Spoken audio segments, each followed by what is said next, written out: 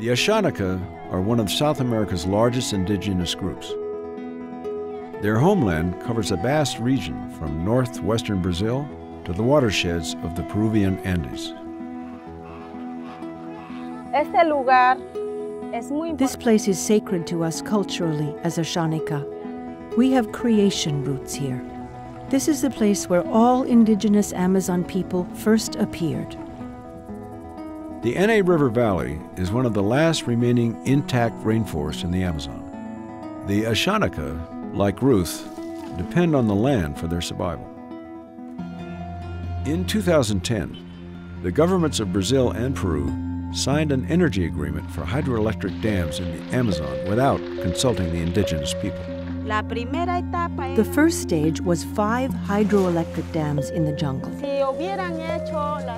If a dam was built in Paquitzapango Canyon, we would be flooded out, and 7,000 to 8,000 Asháninka would be completely displaced. The environment would be completely destroyed. In the 1980s, Ruth's family and thousands of other Asháninka fled for their lives during Peru's brutal civil war.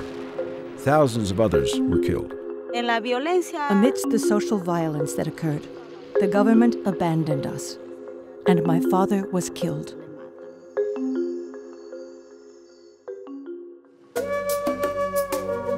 Longing to reconnect with her culture, Ruth returned as a young adult and joined CARE, an Asháninka rights organization. At age 27, she was elected as CARE's first female president, determined that her people would never be forced off their land again. We visited every community, informing the people about the threats posed by the hydroelectric dam.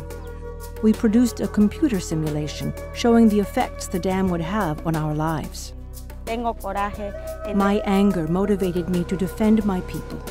Our communities are legally entitled to prior and informed consent by the government before any concessions are granted.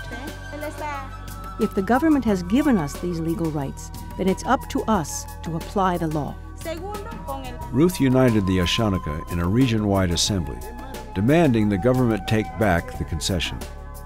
As a result, the Paquitzapango Dam was stopped. Ruth Buendía y su pueblo. Ruth Buendía's leadership led to the rights of the Asháninka people being recognized. The projects that were threatening their habitat have been substantially revised to avoid further damage to her community. Ruth did not let up.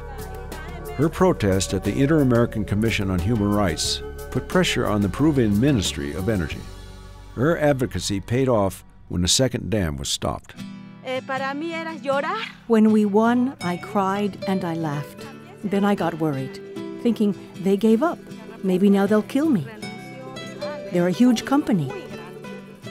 Looking ahead, Ruth and CARE are developing sustainable agriculture projects for the Asháninka so they can remain tied to the land that is their spiritual home. CARE